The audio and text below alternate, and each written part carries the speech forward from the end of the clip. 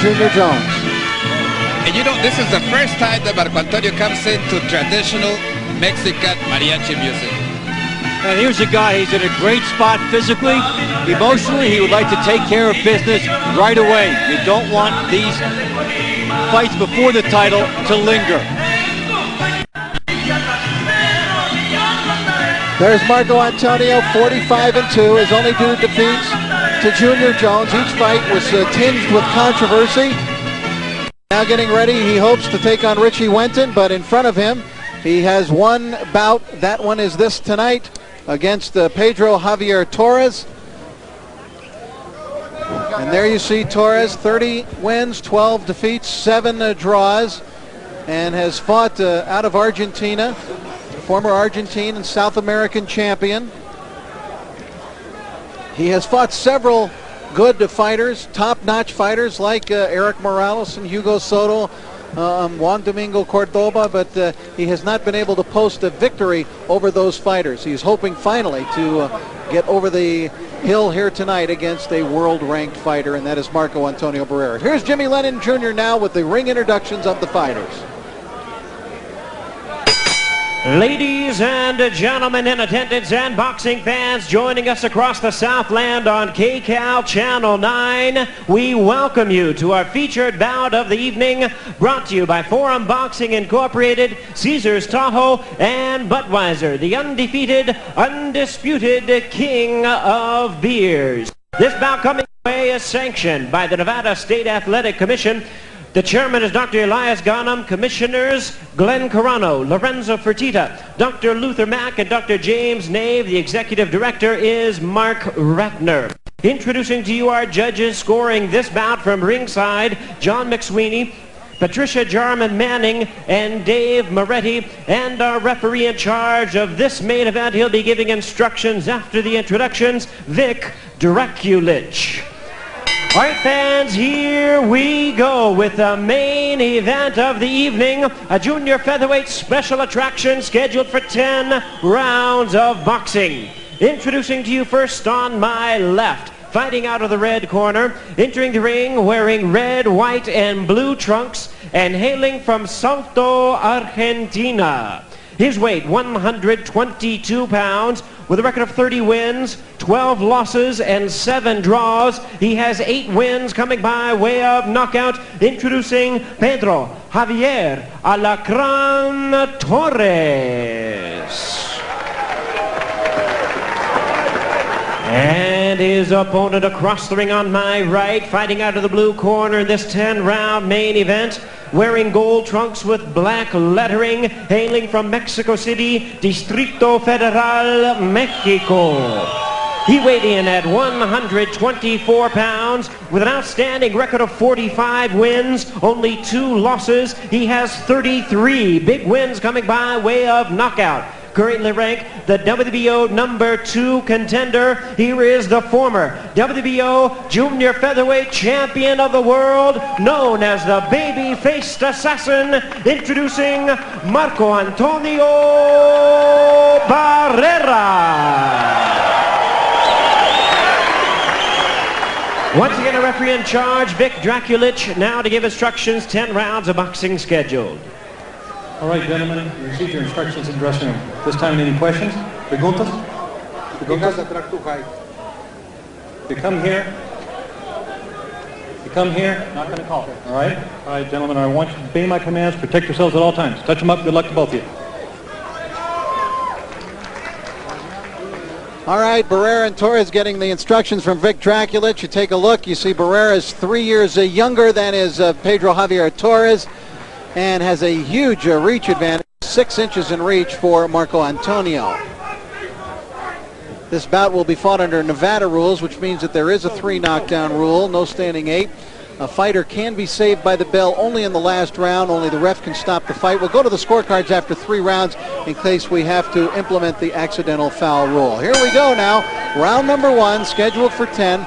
Marco Antonio Barrera, and don't blink. Remember, his last fight was a 1-round KO here on KCAL. You know, it was Ricardo Maldonado asked for an explanation as to what is a low blow, because apparently they felt that Torres had his trunks up kind of high. And good job by the referee Make that very clear at the beginning so there's no question. Well, you look at Barrera and the credentials, a 6-inch reach advantage. It's almost unfair given everything else he's got. Barrera should, you would think, be too strong, and he's already hurt Torres, who goes down from a left hook to the body, and Vic Draculich is calling for time here. Torres asking for a low blow. Yes. That is one of the reasons why they wanted an explanation about the low blows. Well, I'll tell you, Torres had his back to us, so we really could not see where that punch landed. But he's fighting scared right now. He is really, you would have to say, a bantamweight or junior bantamweight Torres, who is stepping up to try to take on one of the great fighters in the world today, Marco Antonio Barrera. Tough task. Torres is used to fighting in that manner. He pretty much takes a fight anywhere against anybody. He says that boxing is his livelihood, and he will take a fight against anybody. He was getting ready for a championship fight, and he took this fight. You could see Torres actually has had a lot more rounds in his career than Marco Antonio has put in, but then again, Barrera has put in a lot of early knockouts in his career. And Barrera a little bit off here with his attack, a lot of those punches missing. He could set it up with a jab as he gets a little closer and gets a little bit sharper with his timing. And there's the danger of some of these tune-up fights. Look at the head of Torres. Came in very, very close. And if they keep on coming like this, he might get a bump there. Barrera would fight Richie Wenton for the title if he comes out of this unscathed on October 31st for the title vacated by Kennedy McKinney, who's stepping up to the 126-pound class. So he has left the junior featherweight division. Barrera would fight Wenton on the same card with Nassim Hamed and Wayne McCulloch on October 31st back in Atlantic City. Now, Fernando, you talked about a guy willing to take a fight anywhere. Torres fought the same guy 3 times in 5 weeks. Well, he says that he wasn't able to get that many fights down in Argentina, so he would just fight in Buenos Aires. He would travel almost 1,800 miles to go and fight there. He said that finally he's able to live up boxing now. Torres had a nice amateur career, 46-3. Says that basically after this fight he intends to go back down to the 115-pound class and fight for the championship of South America. So you have 2 guys that are going for a championship fight next. Final seconds of round 1. Remember, this is a scheduled 10-rounder. And we'll be right back.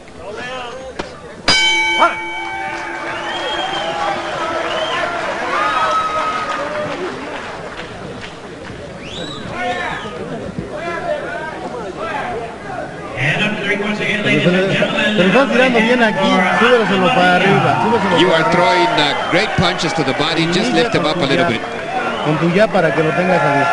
Use your jab so you can measure him. Throw all of your punches in the inside. Also move your head away so you don't get bump in the head.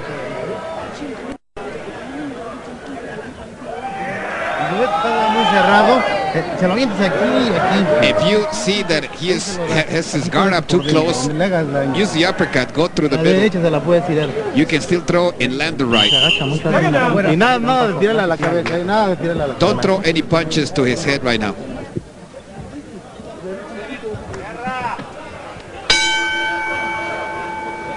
And this is Torres not getting the call on the low blow there by Barrera. It came in a little bit low. Sometimes the fighter can get up to 5 minutes, but Torres got right up there. Pedro Javier Torres, screen right with his back to you now, and Marco Antonio Barrera on the attack in the gold trunks.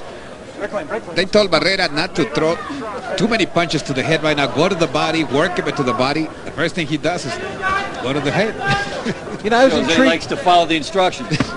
Good left hook by Barrera, again claiming a low blow as Torres. It was on the hip, actually. I was intrigued by your comment, Fernando, about Barrera for the first time coming into mariachi music. Do you find that maybe with Chavez finishing his career that is not just a coincidence, that maybe there's some significance to that? Well, I think that his management now is seeing that, hey, there's a place for a Mexican idol right there. Eric Morales did great. You have Enrique Sanchez, the other 122-pound champ there, trying to get his spot there. And Juan Manuel Marquez, maybe he could find himself in that same category. Pedro Javier Torres, as I